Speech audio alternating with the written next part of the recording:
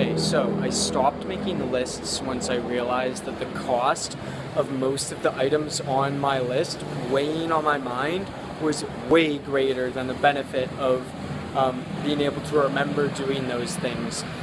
So much of the time it was just way better to let those items go potentially missed, potentially not completing them, rather than always having them on this never-ending list, never completed list, always on my mind.